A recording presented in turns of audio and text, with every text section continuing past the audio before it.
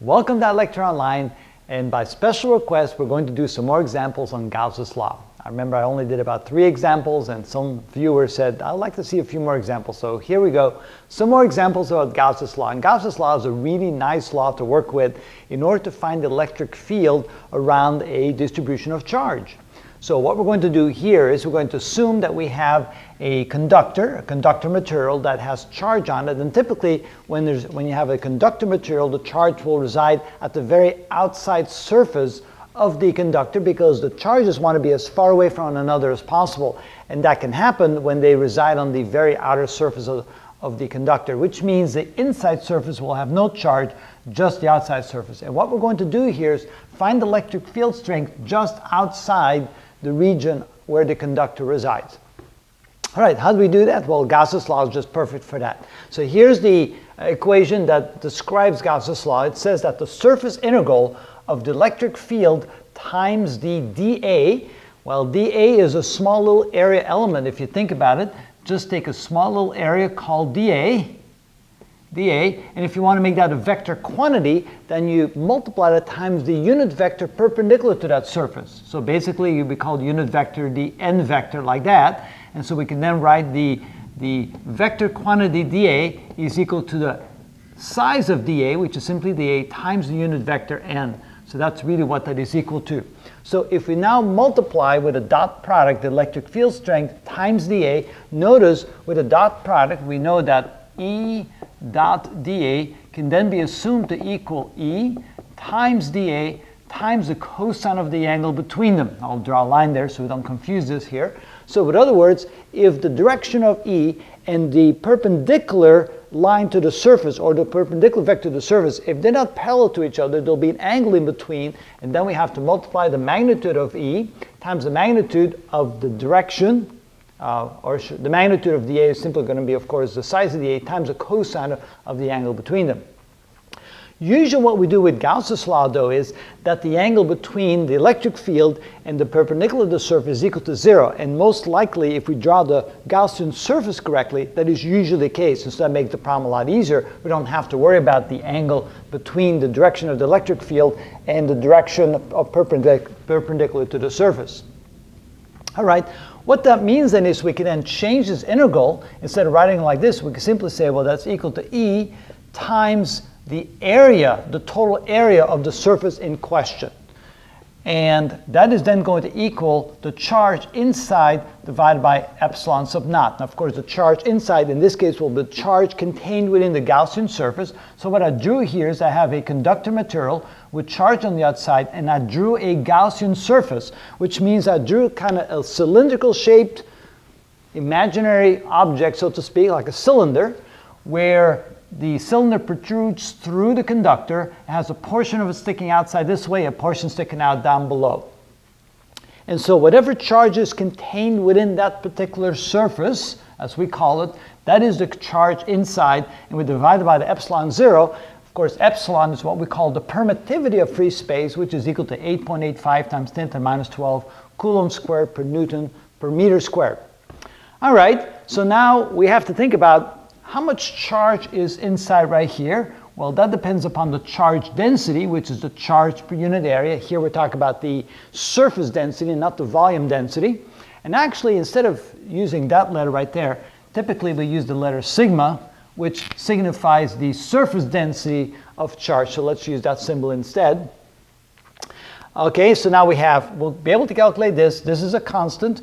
E field is what we're looking for. Now the area. So the area contained that has where the electric field goes through. And notice the electric field will emanate away perpendicular to the surface, and therefore the area of the Gaussian surface through which the electric field will go is simply the end of that cylinder. So if we draw a little cylinder on the side here, so here's our cylinder, like so. That's a Gaussian surface here that we drew, and we have the electric field going away from the conductor straight out the cylinder. So the area of the cylinder is simply this portion. This is the portion of the Gaussian surface through which the electric field goes. That's the only portion we're concerned with.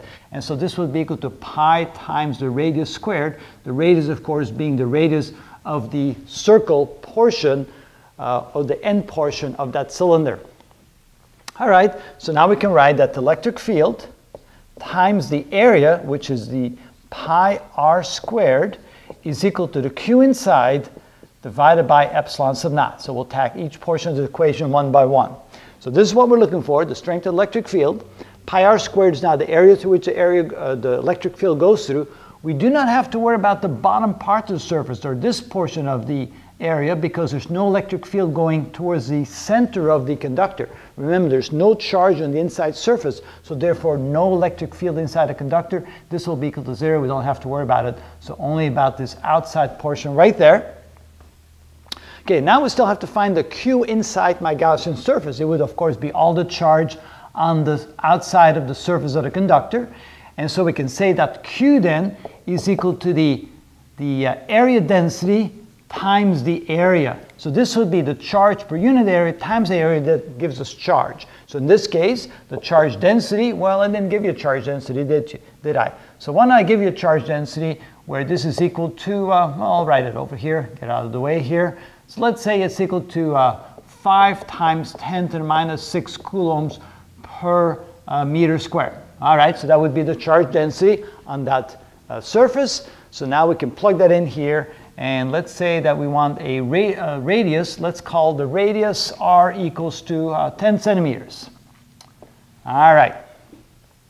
So let's plug that in here. So we have sigma, which is 5 times 10 to the minus 6 coulombs per square meter, times the area. And of course, it would be the area of the end of that cylinder, which is pi times the radius squared. In this case, that would be 0.10 meters. And we have to square that. 5e to the 6 minus, there we go, times pi times 0.01 equals, so we have a charge of 1.57 times 10 to the minus 7 coulombs. All right, that will be the charge inside. We have our constant, so therefore we have E is equal to Q inside divided by epsilon sub naught, and then we'll bring the pi r squared over here. Now we plug in all the numbers. So we get 1.57 times 10 to the minus 7 coulombs for the charge inside the Gaussian surface. Epsilon sub naught is 8.85 times 10 to the minus 12. That would be coulomb squared per Newton meter squared.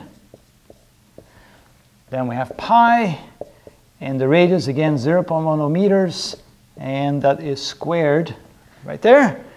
And so let's divide that by 8.85 e to the 12 minus. And then divide that by pi. Let's see, where's my pi? There we go. And divide it by 0.01.